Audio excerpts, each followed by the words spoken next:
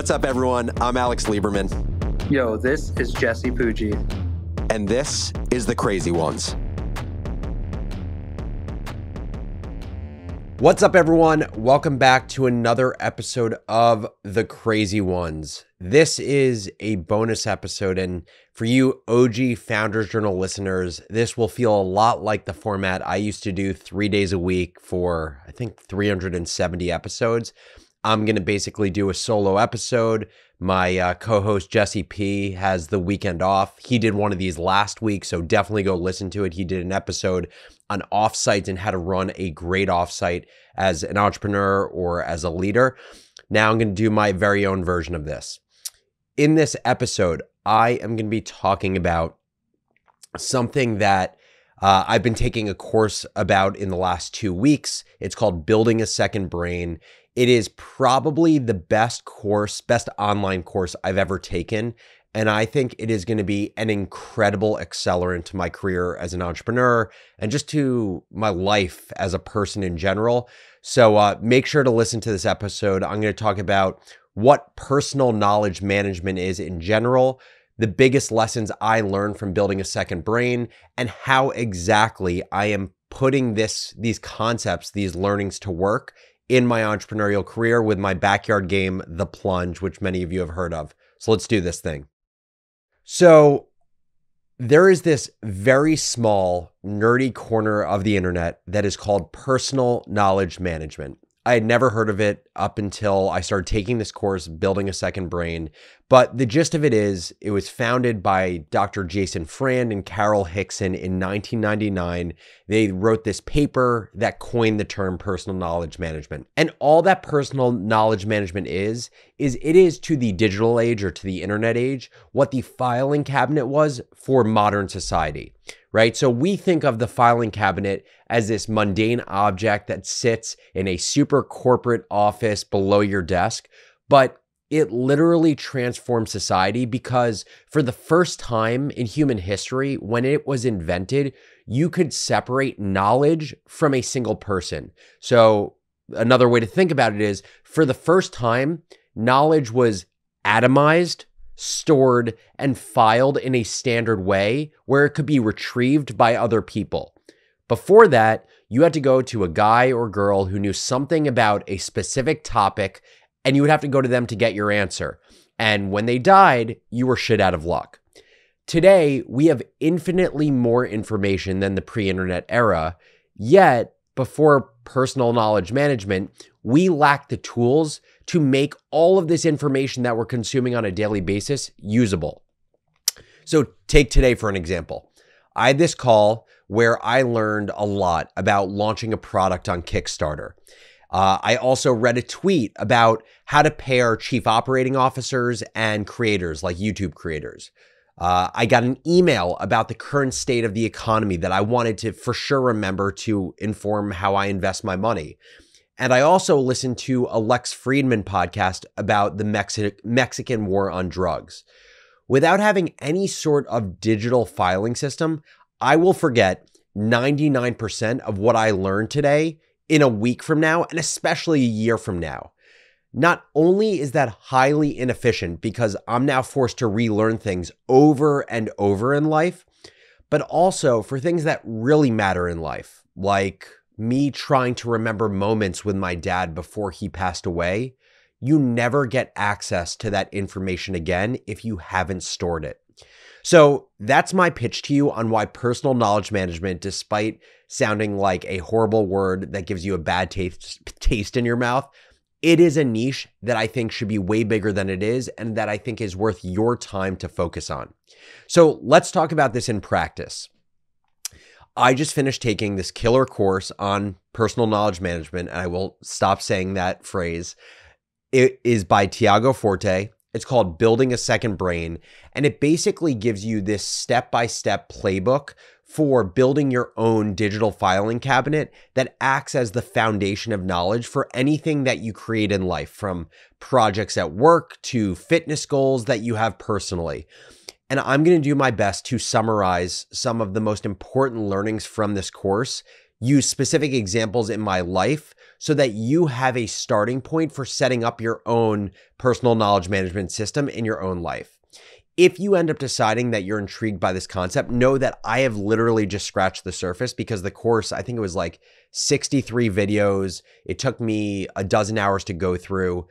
If you want to go deeper, check out Tiago's blog at fortelabs.com or his course at buildingasecondbrain.com. By the way, I have no relationship to the course. I know Tiago, but I'm not getting paid for this. I just think in general, when people create good products or good content and you benefit from them, it is the right thing to do to call out the amazing products that you've used and you've benefited from. Okay, so let's set the stage.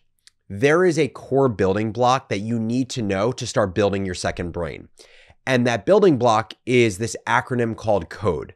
So CODE is all about the supply chain of information. So if you think about your digital filing system, where you're going to put all this information you consume in life, if you think of it as a factory, code is basically the steps of the assembly line, starting from raw materials and getting you to finished product. So the C in code stands for capture. This is the first step, where it's about taking your mind off of autopilot, always having awareness of the information you're consuming in many different ways throughout your day, and then capturing the most valuable information within whatever app you decide to use. For me, I use Evernote. It's free. I think there is a premium version. I'm still using the free version because I'm cheap, but there are a lot of options. There's Apple Notes, there's Roam, and there's a bunch more.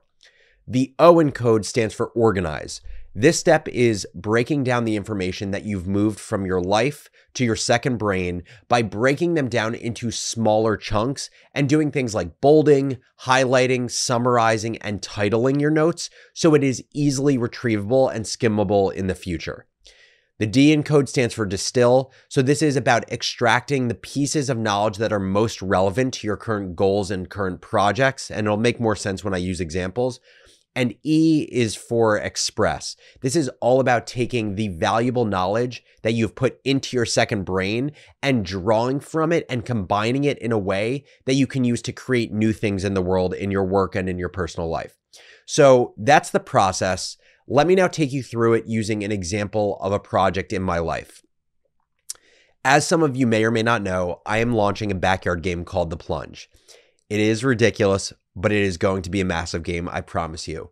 It involves throwing plungers at a dartboard like axes, and my immediate goal for the Plunge is to successfully launch the game and sell out of my first production run of inventory that I'm having made in China.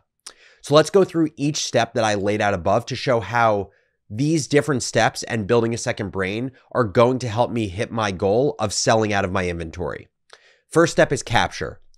As I've been working on my new backyard business, I have been capturing information that I believe will increase my probability of a successful launch. So I use Evernote, I have a folder called The Plunge, and each time I get new information from the world that's helpful to this game, I create a new note that includes information that I believe will be essential to successfully launching the game. So one note I have is a summary of an article that a friend sent me about the pros and cons of launching on Kickstarter.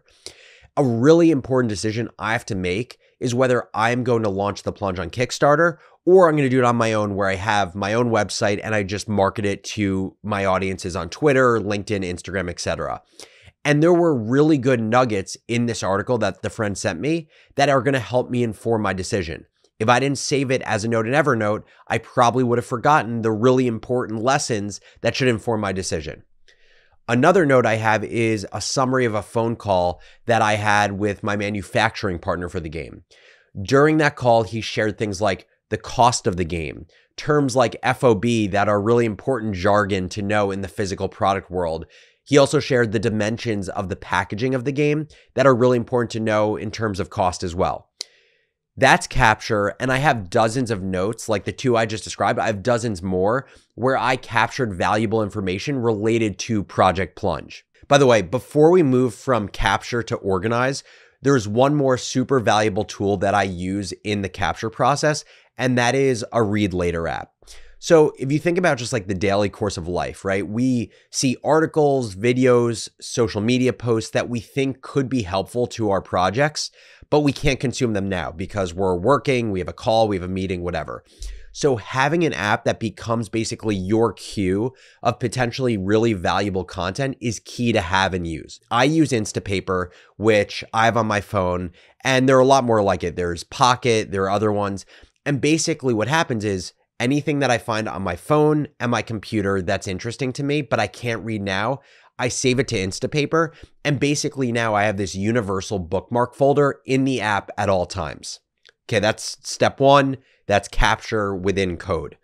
The second is organize. And the way that Tiago Forte teaches you to organize your notes within your second brain is using the PARA acronym, P-A-R-A. Project, very simply, is a series of tasks that are linked to a goal that have a very specific deadline. So for me, that is launching the Plunge. For someone else, that could be they have a wedding and they need to plan it. For someone else, it could be that they're looking for a new job and they want to have a finite date by which they want to have accepted an offer. So the second step or the second part of PARA is area of responsibility, the A.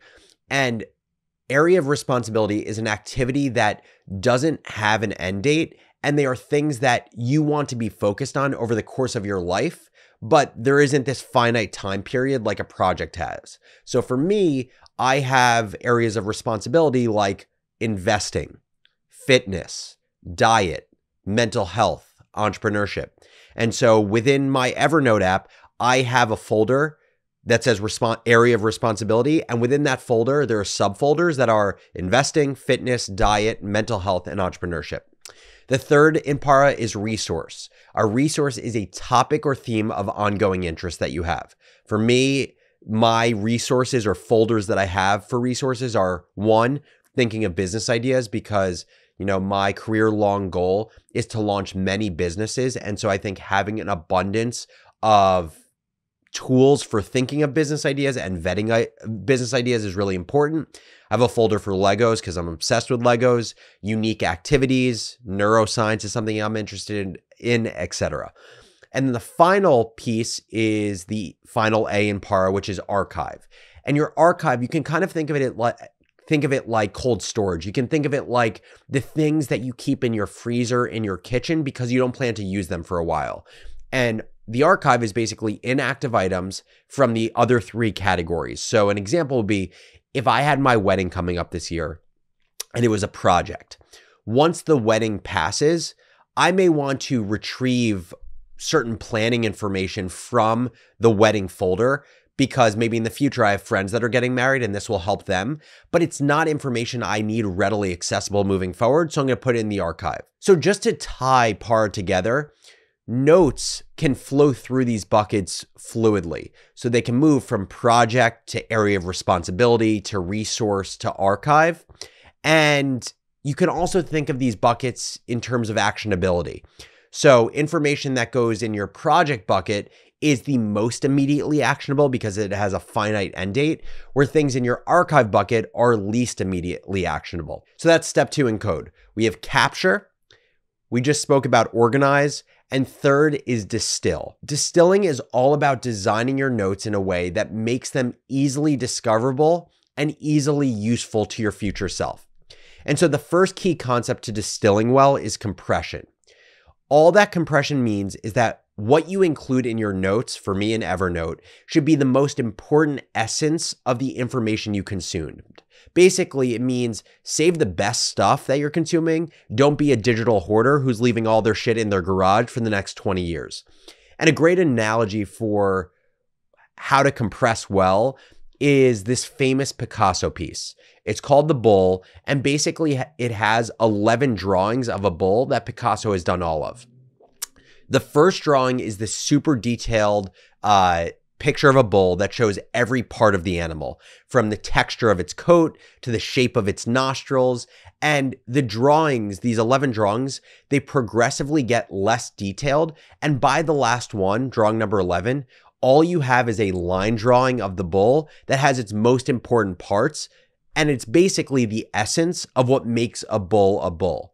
So to keep the example of my backyard game, the Plunge, going, for my note where I wanted to remember that article I read about Kickstarter that I mentioned earlier, I only copied in a few paragraphs that I thought were most important for my decision on whether I want to launch the game on Kickstarter or not on Kickstarter. So for example, one of the paragraphs that I added to the note included important information about when is the best time to launch the game. So let's say the article was 2,000 words. I only included maybe 250 words in my note. The second key concept within Distill, the third step of the code process, is called progressive summarization.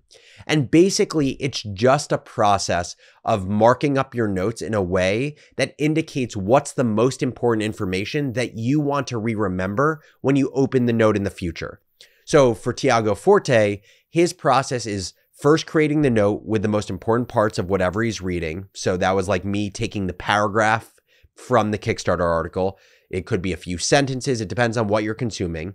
And then he will bold only the best phrases or words or sentences in the note. Then he'll end up highlighting the very best of the best, maybe the few key words or phrases that he needs to remember.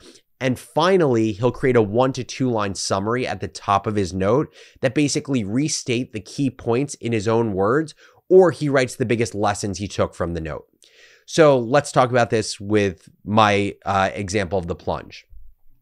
With my note about launching the Plunge on Kickstarter, I went through this process of progressive summarization where I bolded the most important learnings from the article. So for example, one really important thing was it said in the article that 8 a.m. is the best time to launch on Kickstarter. Tuesday is the best day to launch on Kickstarter, and May, the month, is the best month to launch on Kickstarter. And so that's what I bolded in the paragraph that I had copied into my note. And then finally, I wrote a quick summary at the top of the note that basically said, if I do launch my backyard game on Kickstarter, should I wait until May, since as of recording this podcast right now, it is February. And so by having that question at the top, it creates basically a key decision that I need to make within this project. And I only thought of it because I consumed that content and I saved it in this note where I'll remember this question later on. So that's the third step in the code process of creating your second brain. The final part of building a second brain is expression. Expression is about taking information from your second brain and using it to put new things into the world. And there's one concept that Tiago talks about that I want to mention before we wrap up the episode. He talks about this idea of intermediate packets, which are basically small pieces of work that you create that contribute to your larger projects you're working towards. So let's say you're a sales leader and your goal ultimately, your project is to train your team on how to sell enterprise clients. And let's just say one step in that process of completing the project is building a training deck to teach your team a certain way to sell these clients. You should 100% save that deck in your second brain because maybe you'll want to draw on it later if you say want to start becoming a thought leader on LinkedIn around sales and you want to reference your old work. Or maybe you end up deciding that you want to use the template for the deck for another deck you create for your team in the future. Or in the context of my backyard game, the Plunge, let's say if I create a one-page doc that lays out my strategy for how I'm going to launch on Kickstarter and do it successfully, I should for sure save it as a note because it now becomes this intermediate packet that is timeless in nature that I can use in the future if I ever launch a physical product again. Okay, that was a lot. So we are going to wrap up this episode, but I want to just finish with a few things. First, in the spirit of building a second brain and compressing a lot of information, which I just gave you, if there is one thing that you remember from this episode, it is this. We consume a ton of information in life. And that information can be valuable to us today, but also 5 years in the future. And it can be valuable for a project we're working on now, but also for other projects that may or may not have anything to do with the project we're working on now. But all of that information can only be valuable if we have a system to store, organize, and retrieve our information. That is what building a second brain can do for you. So if you buy into this idea, I for sure recommend that you listen to this episode a few times. So each time you get a few more nuggets from all this information I provided you. And also make sure to check out Tiago Forte's work. Second, this is a new type of format for the crazy ones. I mentioned it at the beginning of the episode, but if you're an OG listener of Founders Journal, my old podcast, this will feel familiar to you because this is the format we used to do. Shoot me an email at thecrazyones@morningbrew.com and let me know if you find these solo monologues that cover specific timeless topics or problems or questions as an entrepreneur to be valuable. If you like it, we'll do more of them. If you don't like it, we'll try new shit. Third and finally, if you got through this whole episode, it means you are clearly a dedicated listener to the show. You are a crazy one like Jesse and I. And so if you're a crazy one, I would love for you to rate and review the show. Please take 1 minute, head over to Apple Podcasts, leave a rating, and share a short review. It is how new people can discover the pod. And by the way, only 5-star reviews are allowed. Just kidding, but really, only 5-star reviews. Thank you so much for listening, everyone, and I'll catch you next episode of The Crazy Ones. Thank you guys so much for watching this episode of The Crazy Ones. If you're an entrepreneur or a builder and want more great startup content, make sure to subscribe on our YouTube channel or wherever you get your podcasts.